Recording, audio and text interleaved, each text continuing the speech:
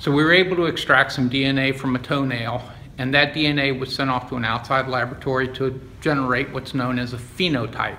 And the phenotype is the observable characteristics of the genetics interacting with the environment.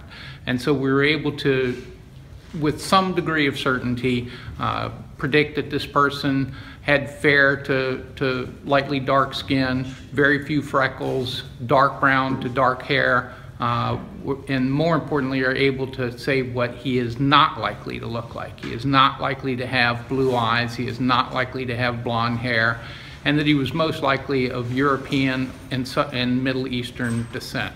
And from that we were able to generate a picture, and we're hoping that either a healthcare provider or a family member will recognize the picture and call our office to help us identify these remains.